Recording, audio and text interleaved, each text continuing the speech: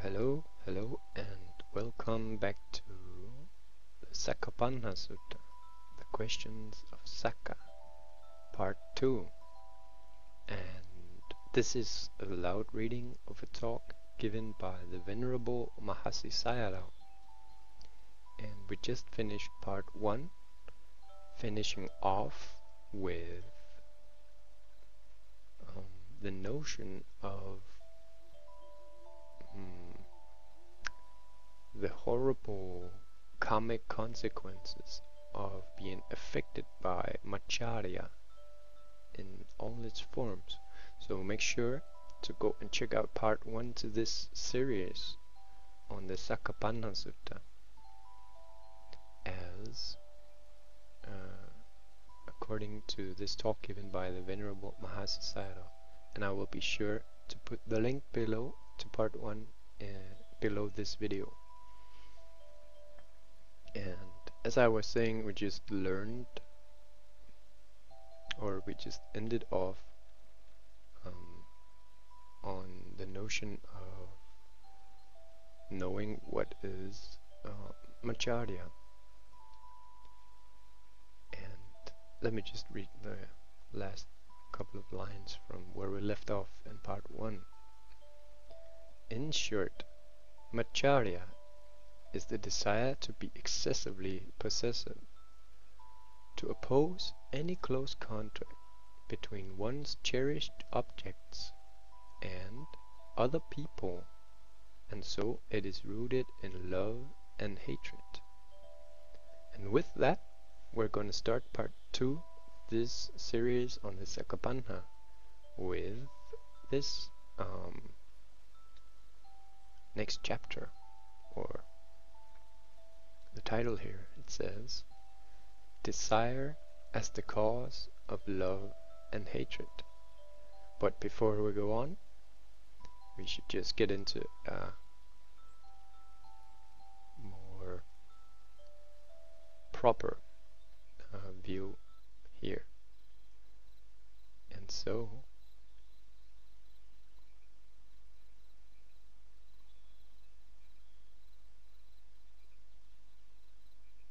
I think that if we do something like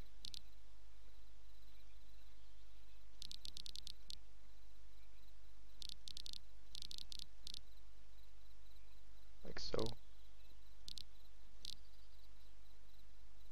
that would be pretty awesome. Looks fine. And so I can just minimize, close, and minimize. And let me just bow to the Buddha before we start reading. Namo tassa bhagavato arahato samma sambuddhassa. I pay homage to the Blessed One, the Worthy One, and the fully self-enlightened one. Or homage to the Blessed One, the Worthy One, and the rightly self-awakened one.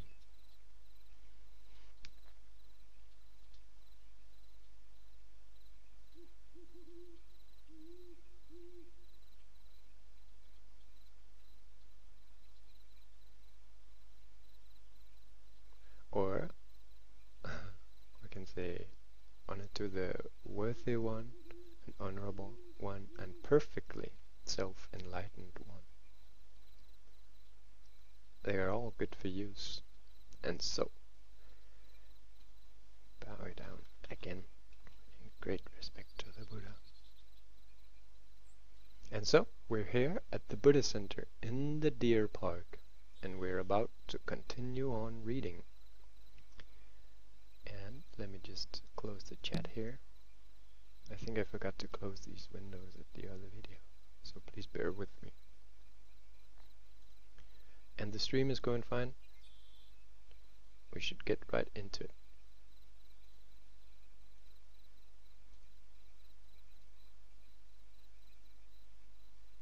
Okay.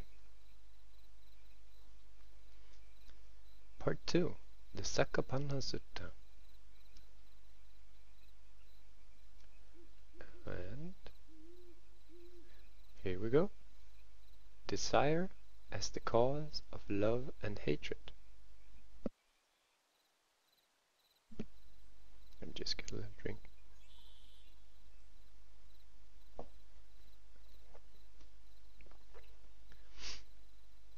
Okay. Sakka then asked the Buddha about the cause of love and hatred. And the Buddha said that the cause of love and hatred is desire.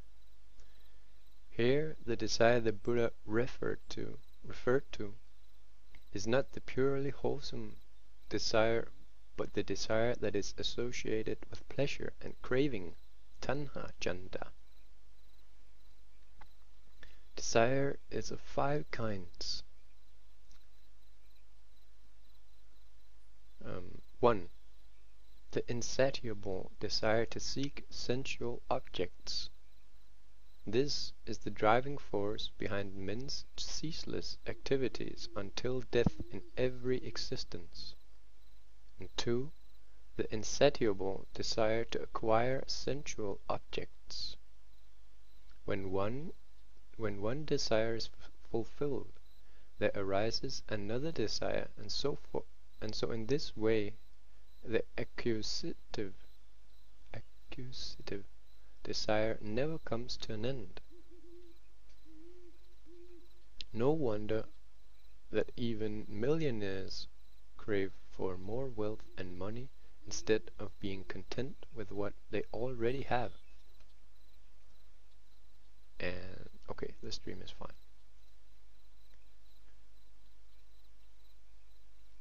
And number 3, the insatiable desire to consume various sensual objects and material goods. People who like shows, songs, and etc. never tire of enjoying them.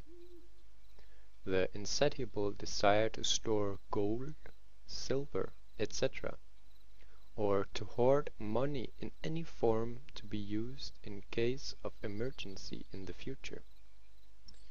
And 5, the desire of some people to give money to their followers, employees, etc. These 5 kinds of desire give rise to love and hatred. Objects and living beings that help to fulfill the desire causes love, while those that obstruct the desire cause hatred. Sakka then asked the Lord about the origin of desire. The Buddha answered that desire is caused by vitakka, or discursive thinking. According to the commentary, vitakka means thinking and deciding. This characteristic of vitakka is of 2 kinds. One is based on desire, while the other has its origin in belief. In other words, you think and decide when you regard a sense object as pleasant, desirable object, or when you regard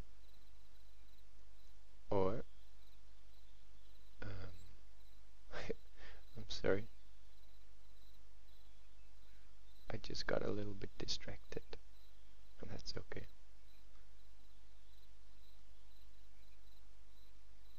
Okay, so here.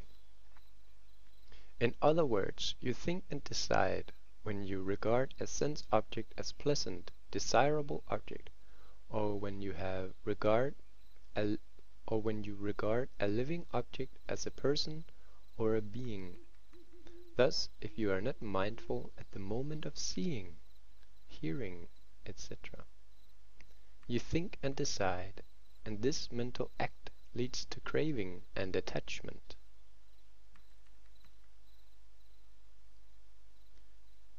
Then Sakka asked the Buddha about the cause of vitakka.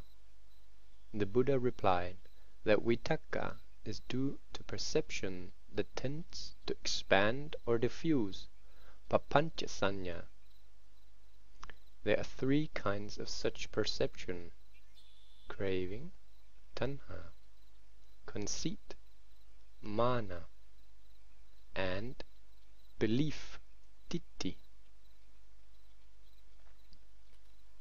And unmindful person falls a prey to one of these agents of expansion, he expands every sense object that he perceives, and remembers because of his attachment, conceit or ego belief, like a small photograph that can be enlarged. Every mental image or thought lends itself to expansion. Okay, so I can see on the video that you guys might be okay, let me see here. I'm just looking at the chat because some people are obviously trying to get in contact with me. Sat Nam Simon. Excuse me, kind sir, could you tell us the way to Nibbana? Sir, we're lost. We seem to be lost. Lost? In paradise. Can you help us? Kind sir, venerable sir. Please don't be rude and ignore requests. Simon, okay, what? I think he is too... What?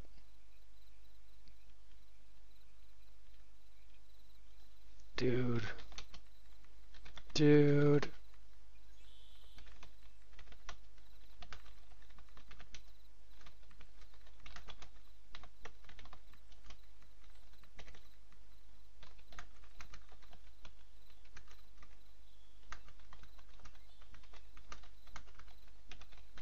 You're totally distracting my...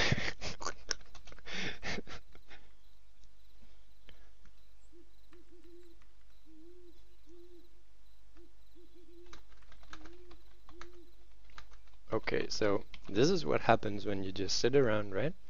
I mean, this is not my place or anything, so these are actually people that I kind of... I've met them before. They're like...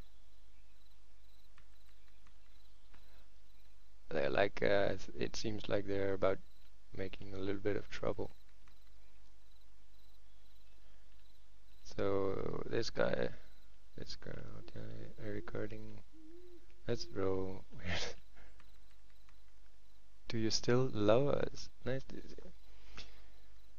We're missing the guys.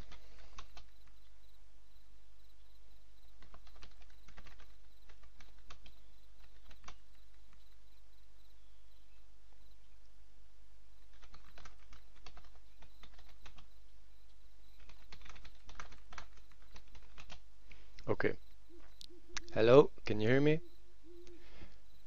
Guys, I'm reading. You gotta be quiet. Sorry. I'm reading. What are you doing on those bikes? Oh, we were, well, Jai, actually, it was Jai's idea. Sorry, Simon, we were just messing around. Oh, it's okay. I just had to catch up on the chat. You were talking. Oh, yeah. So, do you Yes. want to listen? Because, I Sure. mean, you're very welcome to stay, and it's not like it's any secrets or anything. It's just I was alone here when I came. And this is actually going to be part 2, and I've just started part 2, so I guess I could start again if you guys want to listen. Okay. She left. I'll listen. Okay, sure, Raj. So I'm reading the Sakka-pañha Sutta, the sutta we were kind of talking about yesterday, and you just joined me for part 2, and if you want me to send the text here, Yes, please. yep, and so that's the text, and then if you Oh. scroll down, you're going to be able to find the title that says oh, that can't be right. Just a second. Conquest of Craving. Yeah, it's actually yeah, that's where I just got to right now. So it's about a third down the whole text. Third. Which chapter is it? It's just The still Conquest of Craving. yeah, exactly. And so So you're recording this? Yeah, we're still live. I'm just taking a little bit of time here, getting You have a you guys YouTube up. channel? Yeah, I do. Oh wow, I want to check it out sometime. Yeah, you should. I mean, that's pretty good stuff there. But if you don't mind, let's just get right into reading, and if I hope that it would be beneficial for you as well. And Yeah, this is thank you for letting me join you. oh, sure. And make sure you can I love check you. out. Thank you. We just learned or read about desire as the cause of love and hatred, and then Sakka asks, well, what is the cause of desire? And then the Buddha explains, and that's actually where we are now. So very welcome, Raj, and let's get right into the study or the actual reading. Okay, great. Thank you. Okay, here we go. The conquest of craving, etc. At the moment of seeing, one sees only visual form, but then reflection brings into play tanha, which is craving, mana and ditthi. Tanha makes it pleasant and tends to magnify it, and so do mana and ditthi, that give rise to conceit and ego illusion respectively. So later on, every recollection of the moment of seeing leads to thinking and decision, which in turn cause desire. Again, desire gives rise to love and hatred, that makes a man a prey to envy and ill will, which bring about the frustration and suffering of mankind. And just Arash, this is where Sakka, he asks the Buddha what is the cause of all this suffering in the world. And yeah, so now we have gotten all the way through to the conquest of craving. Just to catch you up a little bit. Sakka is a deva, right? I'm sorry, am I allowed to talk? Yeah, sure. Sakka is the king of the angels, and so we just learned how he actually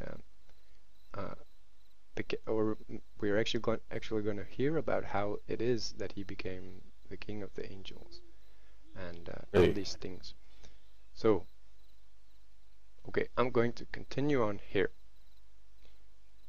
because the Buddha obviously would be the best one to explain all of these things. In response to the request of Sakka, the Buddha spells out the practice for conquest of craving, conceit, and ego illusion. According to the Buddha, there are two kinds of pleasant feeling and two kinds of unpleasant feelings. The pleasant or unpleasant feeling that we should harbor, and the pleasant or unpleasant feeling that we should avoid. Then there is the neutral feeling of upekkha that we have when we are neither happy nor unhappy. Upekkha is also of two kinds. Upekkha that we should welcome and upekkha that we should avoid. Pleasant or unpleasant or neutral feeling is to be harbored if it leads to wholesome states of consciousness. It should be avoided if it leads to unwholesome states of consciousness. The commentary describes this teaching as vipassana, practice on the Aryan path. The Pali text of the Buddha's teaching may be translated as follows. Sakka, I teach two kinds of pleasant feeling, Vedana. The pleasant feeling that is to be harbored and the pleasant feeling that is to be avoided. If you know that a pleasant feeling helps to develop wholesome states of consciousness and hamper unwholesome states of consciousness, you should not harbor such feeling. Wait a minute.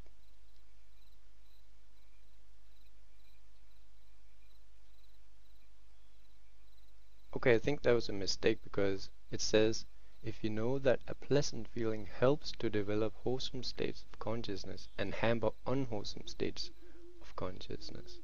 And then it says, you should not harbor such feeling. Okay, continuing on. I would say anything that leads to wholesomeness is a goodness, right? So it might be a mistake to put in the not here. If you know that a pleasant feeling helps to develop unwholesome states of consciousness and hamper wholesome states of consciousness, you should harbor such feeling. The pleasant feeling is of two kinds.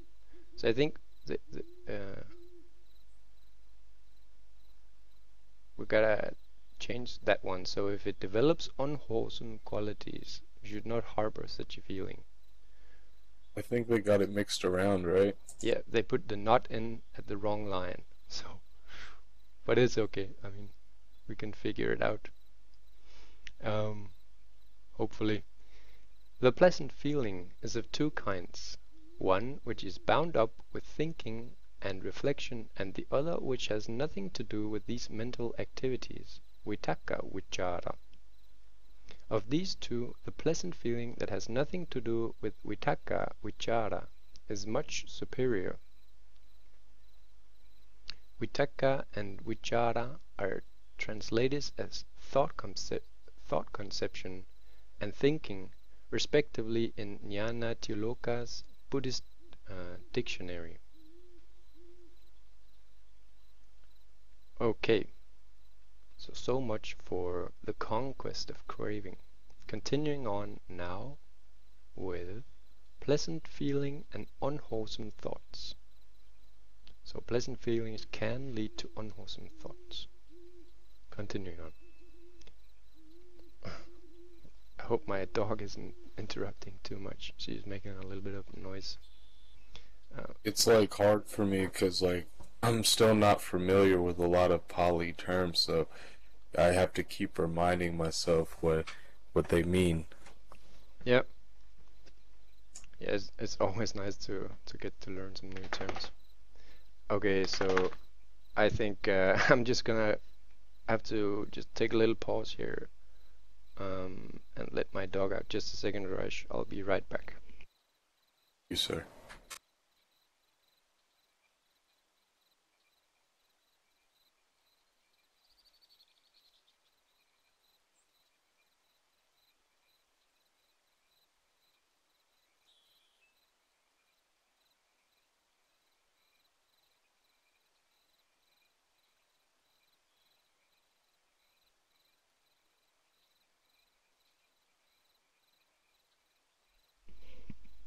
Okay, so continuing on with the reading. Pleasant feeling and unwholesome thoughts. Pleasant feeling that lead to unwholesome thoughts are rooted in sensual objects. Most people are preoccupied with sensual objects such as sex and food. If they get what they want, they rejoice, but their joy leads to more desire, and the so-called happiness of many people is founded on desire. If their desire is not fulfilled, they are frustrated and unhappy. This means the emergence of unwholesome thoughts that bring into play the agents of expansion, tanha, mana, and ditthi. And these three, Raj, we just had them up here. Let me just make sure that I actually translate them. So tanha is craving, and mana is conceit, and ditthi is belief. So it is craving, conceit, and belief. The pleasant feelings. Oh, go ahead. Oh no, I was just saying, yeah.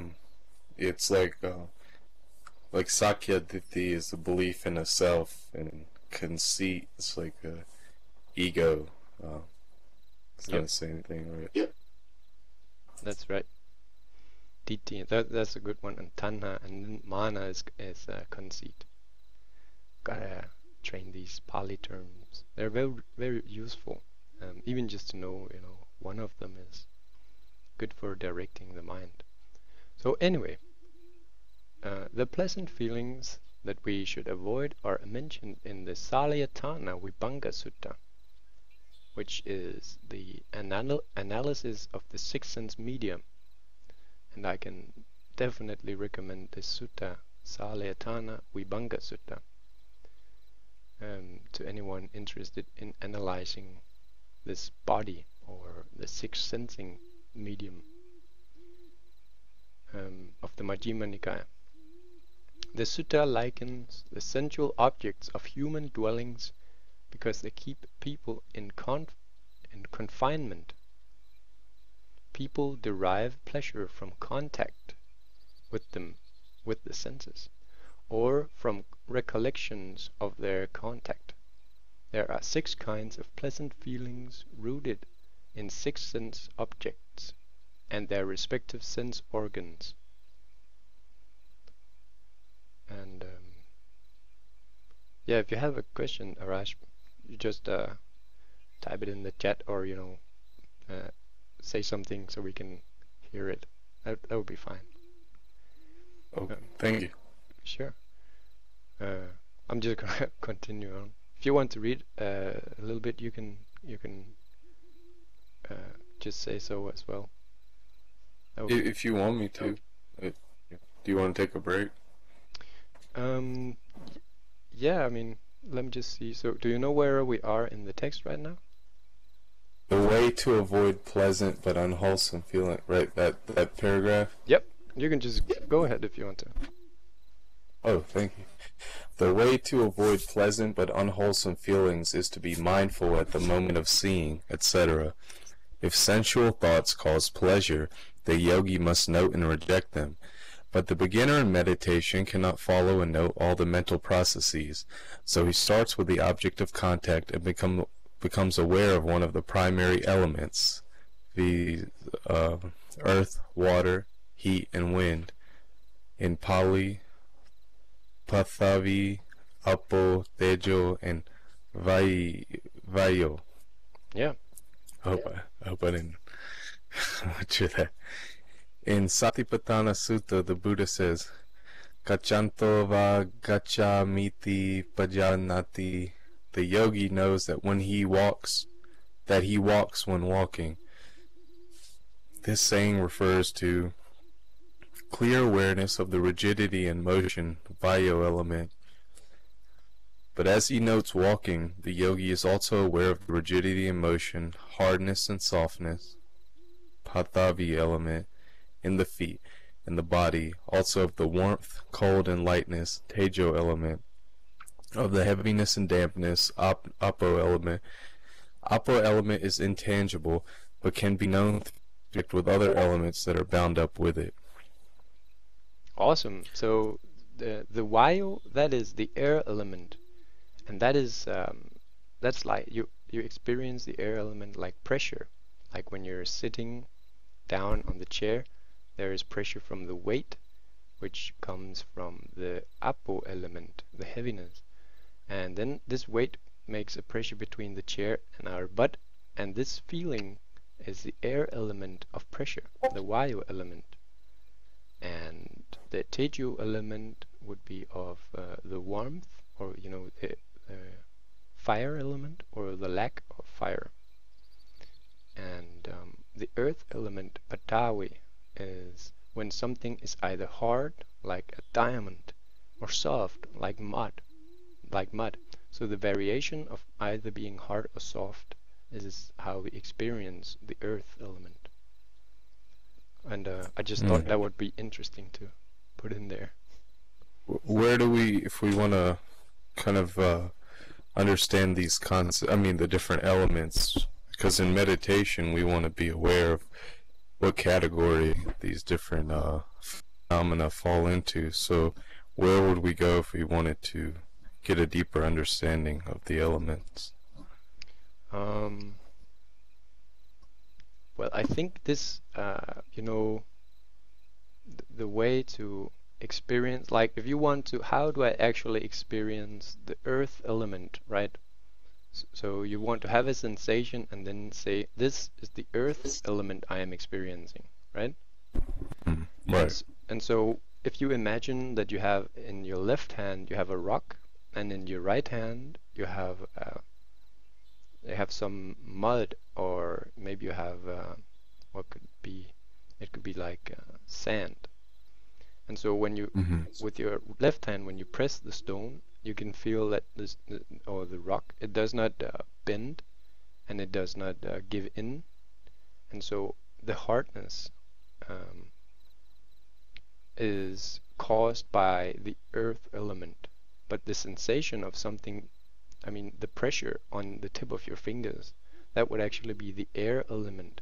Because in science, even if you hold something in your hand, you don't actually touch it, because there is like the skin never actually touches anything. It's so strange, but there's air in between. Right. There's so much empty space between like atoms, and Yeah, it just gives the illusion of touching. But that's right.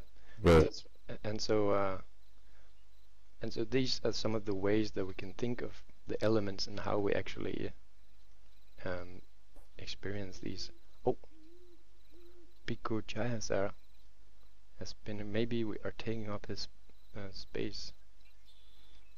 oh, I was just talking to cancellation. No session tonight at 5 p.m. Oh, he's not doing his session. Oh, okay. So we can sit for a little while. So yeah, He's actually you know, I go to Bhavana where. Sorry, I'm sorry. I don't mean to go off topic. oh yeah, he was Should I yeah, please continue reading. But yeah, Bhante Jayasara, or Bhikkhu Jayasara, was also at the talk the other day. But yeah, let's get on with the text, not get too stuck into it. Go ahead. The yogis at our meditation center begin with contact and motion in the abdomen that are most obvious and easy to note while sitting. The tenseness and motion in the abdomen are the marks of the Vayu element. They practice noting in their own common language the rising and falling of the belly. This practice has helped many yogis to attain insights and make much progress on the holy path. In the beginning, the yogi constantly watches the abdominal rising and falling. He notes any mental event that occurs while engaged in such concentration. A feeling of joy may arise, but it disappears when it is noted. It usually does not intrude if the yogi keeps on watching the rising and falling. When the Buddha speaks of the unwholesome joy, it means that we should focus on namarupa in order to head off the sensual joy, and that if such joy arises, we should not and reject it at once. Moving on to wholesome joy. Do you want me to keep reading, or do you? Let me just get back into it a little bit, and Okay. we could just, if I like, take the half of it, and you can finish it off. Awesome. Cool. So wholesome joy. Then there is the wholesome joy which the Buddha describes as follows in the same sutta: having realized the impermanence and the dissolution of rupa, the body, or the form, the yogi knows that all the rupas that he has seen before and those he is seeing are subject to anicca and dukkha. This insight knowledge causes joy, and such joy may be described as the pleasant feeling rooted in liberation from sensual desire. This is a part of the teachings in the sutta. The commentary adds that the yogi is joyful because he attains insight into impermanence, etc., as a result of his mindfulness of the six sense objects. Such joy is wholesome and desirable. And we're still talking here about joy related to the six senses, and going beyond the boundaries of the sensual sphere in the six senses. And this can be expanded upon in the Salayatana Vibhanga Sutta. They talk about renunciation distress and the joys that comes from being free from the world and the worldly stresses. Okay, continuing on. The commentary describes four kinds of wholesome joy. 1. The joy due to renunciation of worldly affairs. Okay, so it comes here. And 2. The joy associated with vipassana practice. 3.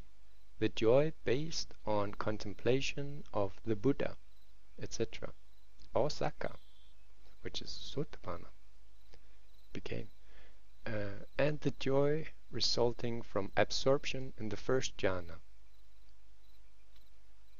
Some are joyful when they think of their renunciation of worldly affairs, their ordination as bhikkhus, practice of vinaya morality, concentration, and so forth. This joy is wholesome since it is bound up with renunciation or disassociation from secular life. So are the feelings of joy that we have when we hear a sermon on the Dhamma, or when we go to a meditation center for practice of vipassana. The joy dependent on vipassana may be the joy that arises while being mindful. In particular, the highest joy is the joy associated with the emergence of udayapaya jnana, insight into the arising and passing away of all arisen phenomena. And let me just take this last one. The joy that we have when we contemplate the Buddha, etc., is obvious. The commentaries say that the concentration on the joy derived from the contemplation of the Buddha, of the Dhamma, of the Sangha, of morality, of liberality, and of heavenly beings, such as Sakka, can bring about knowledge and fruition of the path. Even arahantship may be attained if the yogi notes and reflects on the dissolution and cessation of joy, piti, that is born of the six contemplations. Piti implies joy, and obviously the joy derived from six contemplations is wholesome, and so is the joy based on the three jhanas, or their upachara, their neighborhood jhana. And the six contemplations would be the Buddha, the Dhamma, the Sangha, morality, liberality, and heavenly beings. And that brings joy based on the knowledge of fruition of the path. And Raj, would you take the last part here? Sure, sorry, my voice was off. Of the four kinds of renunciation, nekama, joining the holy order means liberation from matrimonial ties, and so does the vipassana practice, since it is opposed to matrimony and all sensual objects. So the commentary on Itivutaka describes ordination, first jhana, nibbana, vipassana, and all wholesome dhamma as nekama. The joy which is marked by vitaka vichara is of two kinds. Vix, happiness, sukha, that is associated with access concentration, upachara samadhi, and happiness that is associated with first jhana. Then, as mentioned before, there are various types of mundane joy. Is joy over one's ordination, joy that results from vipassana practice, joy of the contemplation of the Buddha. Again, we have four kinds of super-mundane joy associated with the four paths of the first jhana. Superior to these types of joy are those that have nothing to do with vitakka vichara. These are the attributes of the second jhana that is marked by ecstasy, joy, one-pointedness of mind, ekagata, and the third jhana marked by joy and ekagata. Such jhanic joy is mundane joy. Likewise, the joy derived from the four supramundane paths in the second and third jhana are free from vitakka vichara and therefore wholesome. These second and third jhanic joys are far higher than the first jhanic joys, and the joy associated with wholesome thoughts and sensual pleasure, and so is the vipassana joy resulting from attentiveness into second and third jhanic joy. A discussion of these joys with or without vitakka vichara is above the comprehension of those who have little knowledge of scriptures. It can be understood thoroughly only by those who have attained jhanas. According to the commentary, when Sakka asked the Buddha how to overcome desire, conceit, and belief, tanha, mana, and ditthi, he was asking the Lord about the vipassana practice on the Aryan path. The Buddha stressed wholesome pleasure, wholesome displeasure, and wholesome indifference, upekkha, as the remedy. It may be hard for common people to understand, but the Buddha's answer was relevant to the question. For the deva's mind is more obvious than matter, and among the elements of mind, feeling is more obvious than others. So the Buddha told Sakka to watch his feelings, Vedana. In many of the Buddha's teachings on vipassana contemplation of rupa takes precedence over that of consciousness. This is also true of Sakka-pañha Sutta, but here no mention is made of rupa since it is implicit in the contemplation of feeling. Oh, right. That was fairly complex reading, though, referring to all sorts of back and forth. But thank you for going ahead. And what do you say, Arash? Should we take the next chapter here as well? Let me just see for how long this. So I'm about 43 minutes into this video. I think it would be cool if we just.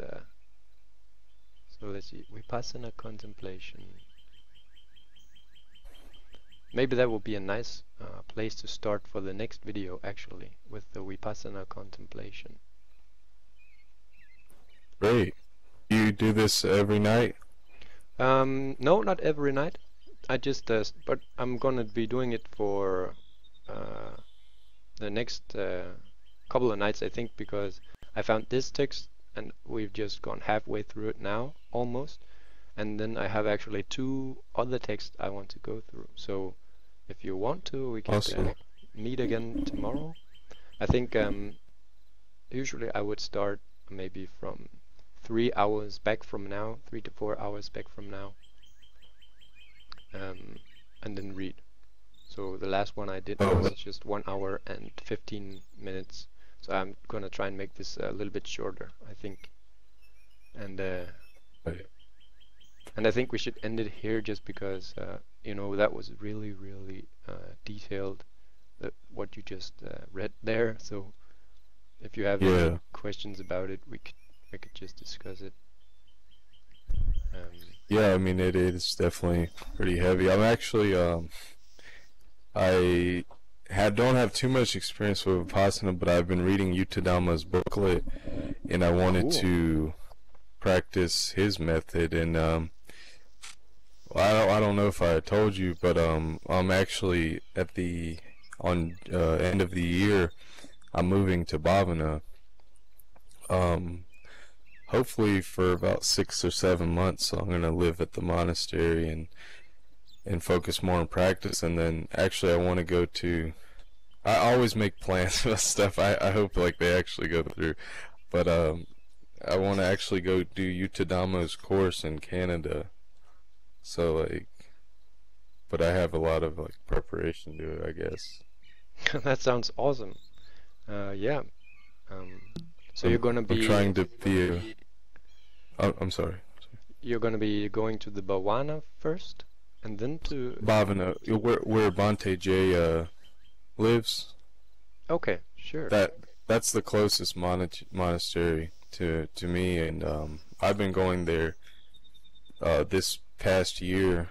and so I'm gonna go in January, and I'm gonna be a volunteer because they're on residence retreat, and then I'm gonna apply to be a resident, and then hopefully stay longer. So That sounds cool. it's a really yeah. I mean, it's a really nice place, you know, because it's a monastery. It's a Theravada forest monastery, and you know, it's very conducive to practice, and because I kind of I've been getting more and more serious about the practice, and like kind of because in my daily life I really don't have much time. I mean, I get on here. I was at one point teaching here at the Buddhist Center, just teaching like basic like meditation and stuff. Nothing really, but I don't have much time for that anymore. Um, so yeah. Yeah, it's always good to, when you have the time to actually use the time, because sometimes we find ourselves out of time, right? Which was just Yes. to kind of link it back to the text here. The whole reason why Sakka came to see the Buddha was actually because he was running out of time as well. He saw that his death was closing in the Deva world. Um, his garlands was becoming gray, and he started sweating up in heaven. And that's a sign that an angel or a deva is about to die. And so he thought, Mm. oh, what am I gonna do with all of my wives and all of my things? I've gotta go and ask the Buddha. And so that's actually He's how like, not this my sutta, wives. exactly, that's how this sutta came about. So, but if you're going to be Uh, practicing bhavana, then that's like that's like bhavana is like becoming, or creating, putting out effort, for example, in cultivating metta and karuna, compassion and equanimity, uh, and the yeah, force that's of mind actually states. lately. Oh, I'm sorry. I'm sorry.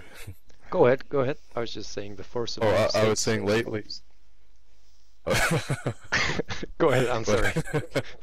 no, but I've been really focusing on metta lately. I kind of been going through a lot of like stress and like stuff like that, so I'm trying to like cultivate just a lot of metta and more wholesome joys. I'm trying to like build, well, because I'm moving to the monastery and you have to keep the precepts. I'm actually trying to keep the 8 precepts in lay life, the monastery precepts. So really trying not to. It's hard. Because I'm a very I guess like hyperactive person. So like I'm always like craving like some kind of stimulation. So it's like very hard to kind of like not like play games and listen to music, stuff like that. But I guess it just take time, to get used to it. So I'm Yeah, kind of preparing myself and eating less and stuff. it has a lot to do with habits. For most of us, I think, because we are used to instant gratification, and when we don't get it, we're like, this is a kind of a strange state of being that I've come into. It's just a neutral, or nothing's really happening. And so that's also why it's a good thing to just be locked in a room with nothing on the walls, and you just have to walk back and forth in meditation, or sit in meditation, and you can get your food, and then you're just back into the room.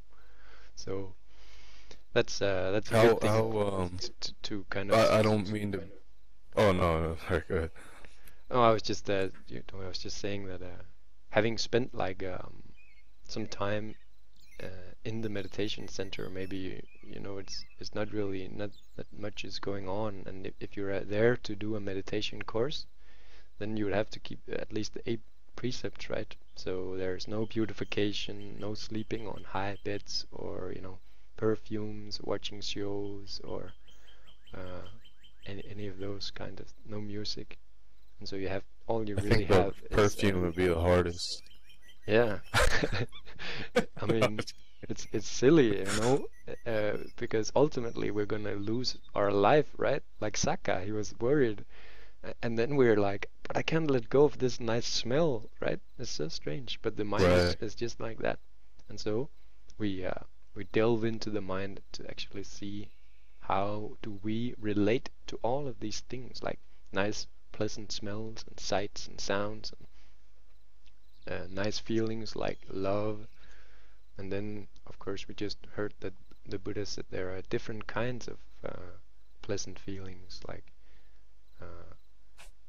yeah, like what is it? Like desirous love for lust, or then there is metta, as we just talked about, which is the complete opposite, which is like a completely non-possessive kind of love that just wishes um, for the ultimate kind of loving kindness or friendliness. So it has nothing to do with possessing another person, not even possessing oneself, because that's not metta, right? If you send metta to yourself, which most people in the metta practice, they start with themselves and their family and friends, and then expand all the way out. It has nothing to do with possessing another being. It has to do with just wishing for them to be well, happy, and peaceful. And it really changes the mind, even our habits, like our old habits of this song is good and this song is bad, and this smell is nice and this smell is not nice. And then we see, oh, I'm reacting to these things. And then we learn about ourselves. And that's the path to Nibbana. So I remember you just asked me, Simon, we're lost on the path.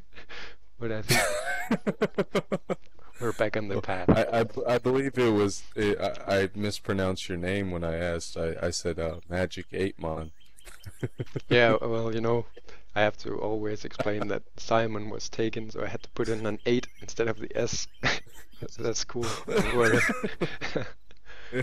But I think I'm just gonna stop the recording here, Arash. It's very nice to just finish, end this video with a nice chat with you and I.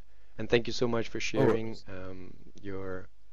a little bit from your own practice. That was real cool. And I will make sure that you get the video, that you get the link to this video, so you can come and see. You could, if you want, you could send it on we're Facebook friends. Oh, yeah, sure. Okay, I'll make sure to do that, and definitely I'll give you the link. But let's just I'm just gonna bow down to the Buddha here, and then I will just end the stream, and end the video, yeah. So then we can talk a little bit more, Arash. Great. Okay, Namo Buddhassa. And thank you so much for anyone who's watching this video and following along. And make sure to check out part 1 and follow along for part 3 and possibly part 4 as well. Come back and study and practice, and may you be well, happy, and peaceful. Thank you. Sadhu, sadhu, sadhu. Awesome, Arash. Sadhu, sadhu, sadhu.